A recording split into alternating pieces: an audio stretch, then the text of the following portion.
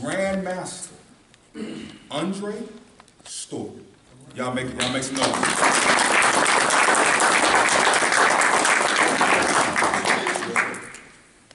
Thank you, brothers.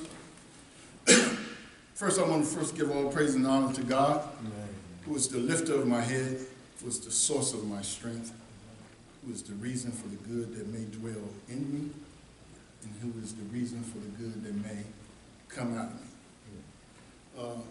It's great to see all these great leaders in the room, because we know that there's no followers, because followers can never teach leadership.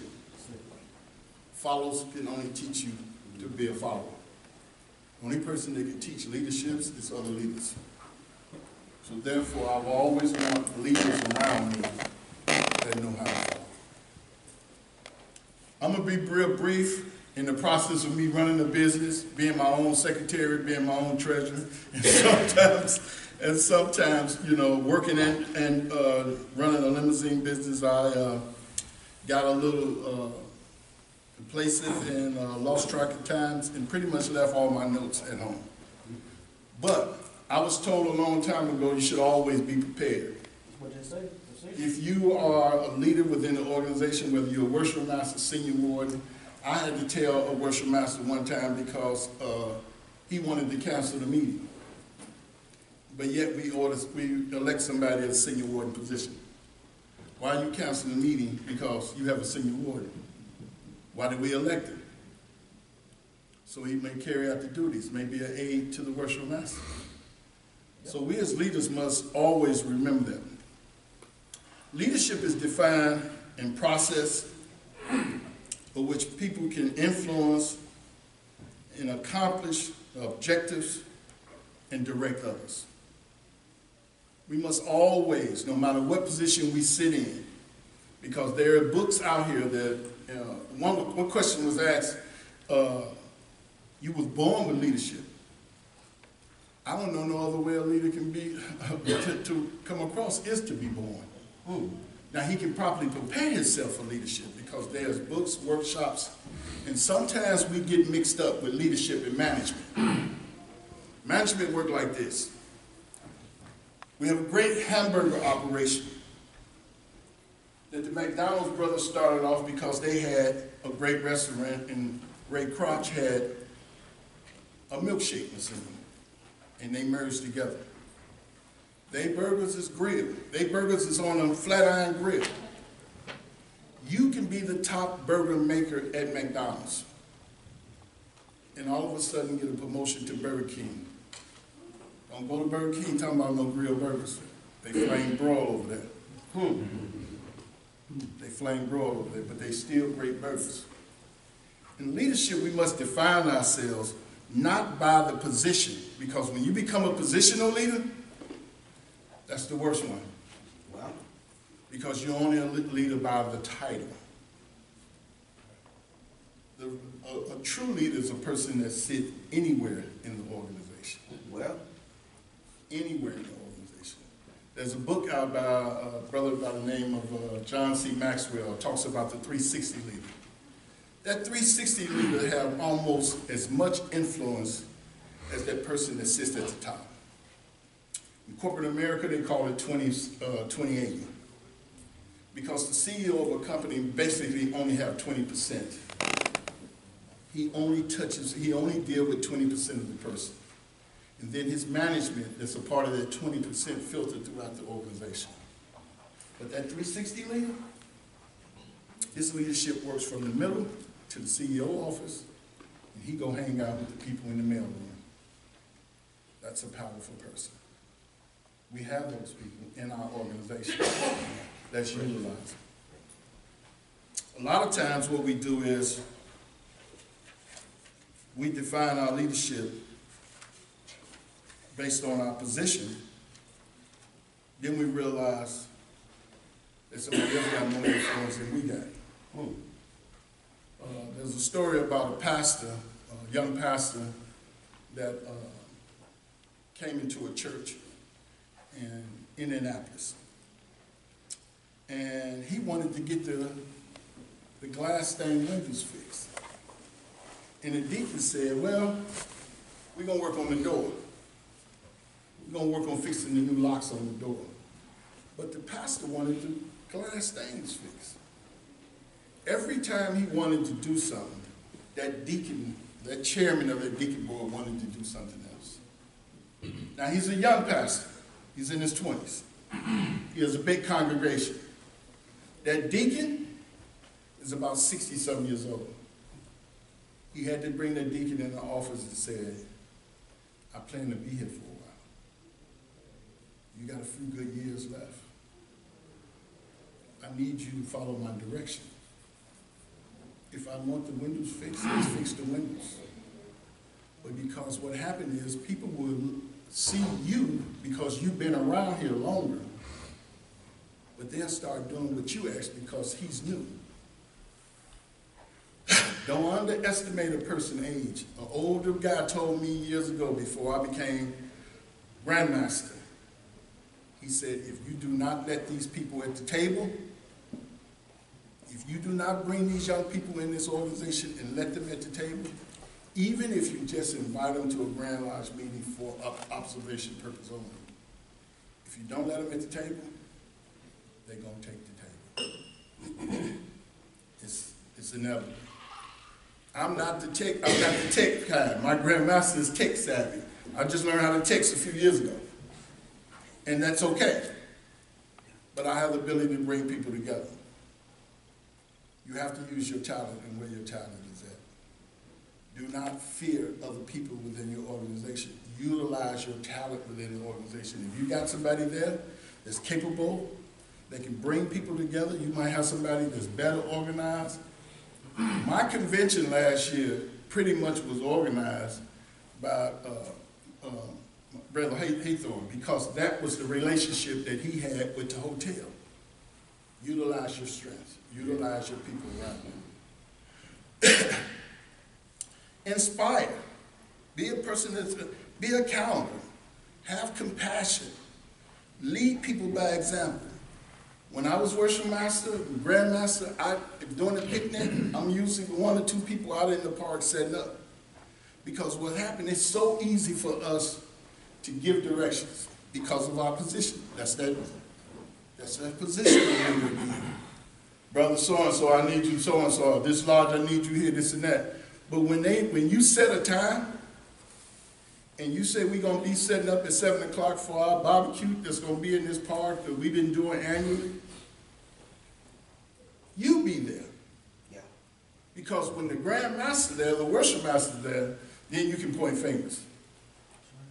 When they see you taking untied bags and tying up the picking up things, they're going to be free to do it. They're not as quick to do it. You have those out there. You have those leaders that you do not have to tell. A couple of years ago, I had the opportunity to spend the entire day with a man that I was I was impressed with him before I even met him. His name was General Russell Honore. Some of y'all will remember he was the man that led the Katrina in New Orleans.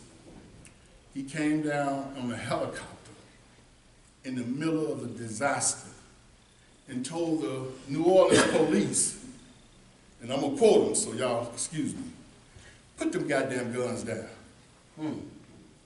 That was his words. These people around here hurting, you got guns on them. They don't have no food, so they breaking in stores to get food and get water.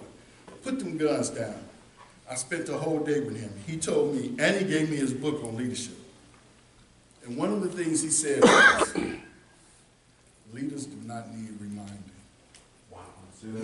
Yeah. Wow. Yeah. Leaders do not need reminding. If you got a task to do and you need to be somewhere, take notes. If you don't take notes, call your brother. Yeah. Those of us that go, I'm a pet peeve about because some meetings I just can't make it. I don't show up to. But don't come back to the next meeting trying to change what happened in the meeting that you didn't come to. Come on, God. Now look out. Now, you understand what I'm saying? Yeah. Contact somebody. Because this is all about leading. This is what defines you. Yeah. Contact somebody. Hey, brother, I didn't make the meeting. What happened at the meeting? Well, you know, we voted on something. We changed some things that we talked about previous in the meeting on our association meeting. And I'm gonna skip that because I want to go back to, I'm going to come back to that later about Illinois Association of Grand Lodges. When you have a room of leaders, and I was so excited when I got the call to come because I have heard about what goes on in Texas. For a person that was here, some of y'all may not remember when Alicia came through here in the early 80s. Alicia was bad. That hurricane came through here and tore up some stuff. I moved to Houston back in '82 and stayed for a few years. And as they say, they do it big, and they do it big in Texas. And yes, y'all do. And I've been impressed with some of the things I've seen. I am tremendously honored that I had the opportunity to be here. I said I was going to be short, but there's 5 points I want to touch on as a leader.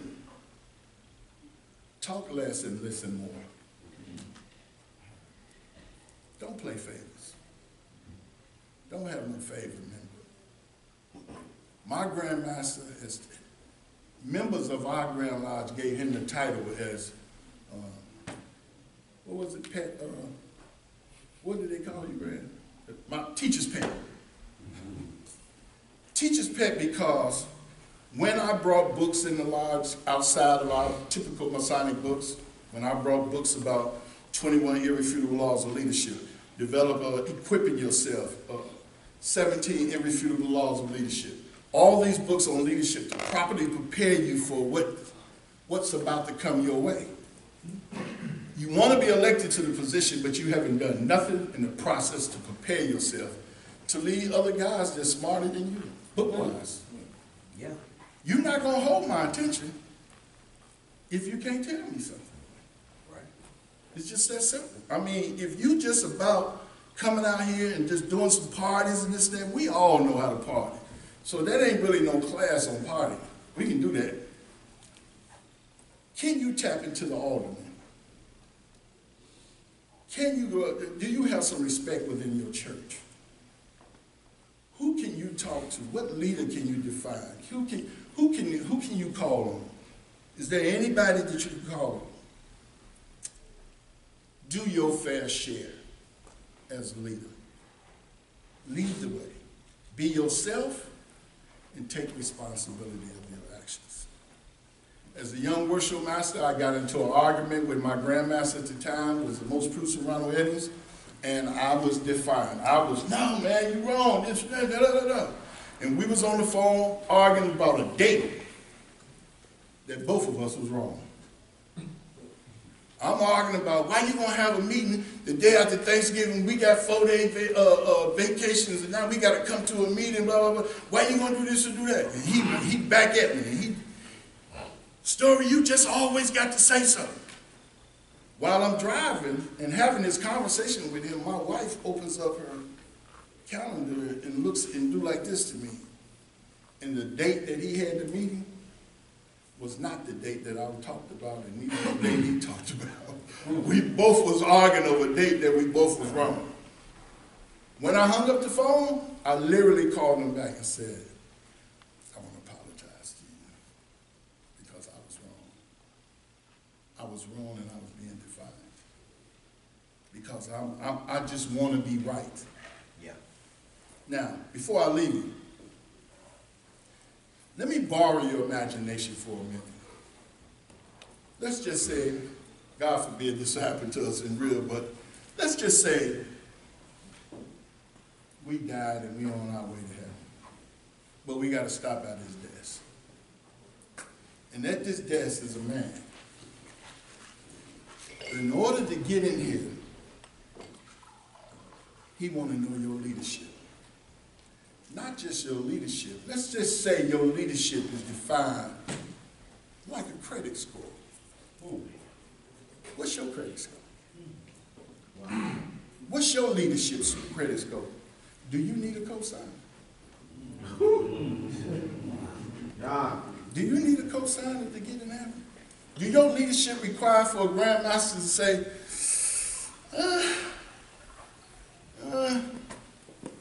he'd be here sometime? No. It's imperative that we do better as an organization. And one of the things we talked about is that the Masonic organization of the 70s, or what you talking about,